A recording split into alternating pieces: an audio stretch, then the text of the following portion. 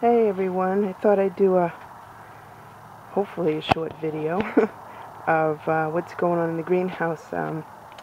Pulled a bunch of tomato plants out over here, and because they all fell over and I couldn't get them back up off the ground, as you can see next to them, these are some more, but I don't want to pull these up because they have so many tomatoes on them.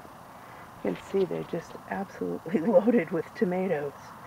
It's crazy. So I'm going to try to see what I can to get those off the ground, and I'm going to try and decide what I can plant in this space that is now free. I'm thinking maybe some daikon radish or some beets, but we'll see. I haven't decided. I'll go through my seeds. So these are the tomatoes, and as you can see, they're really kind of crazy. They're so heavy that they all fell over on themselves with the weight of the tomatoes. So at this point I'm just trying to get them ripe so I can get them out of here and make some either canned tomatoes or tomato sauce with them. I also wanted to show you, noted from the other videos, the plant that I planted that was supposed to be a squash and it ended up being a pumpkin. Well, I trimmed everything back here to go out one stem, and I'll take you out the door to see the pumpkin. And not the red bucket, but the pumpkin.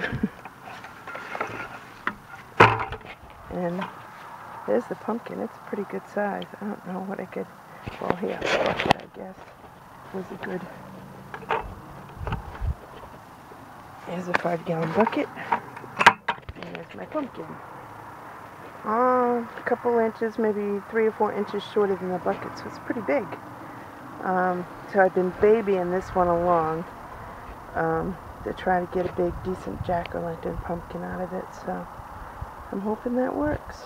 It looks good so far. It's a nice, be a great carving pumpkin. Right, I'm gonna go back in the greenhouse.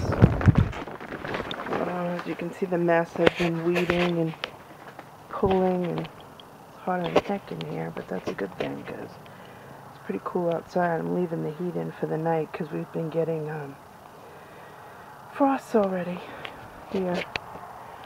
So these are the peppers, the jalapenos, and cayenne, and some sweet pickled peppers with, I can't remember what this is right here. I don't know if you can see it. That's another plant in the back that's kind of, the branches are long and hanging over. I can't remember there's some more cayenne. These are golden cayenne. These are Joe's long, and I have some regular somewhere in here.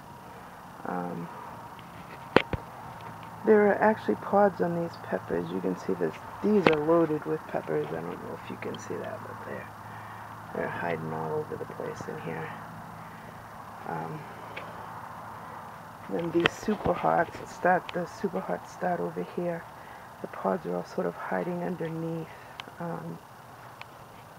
I'd have to get down on the ground to show you, but they're actually, some of them are coming along really nicely.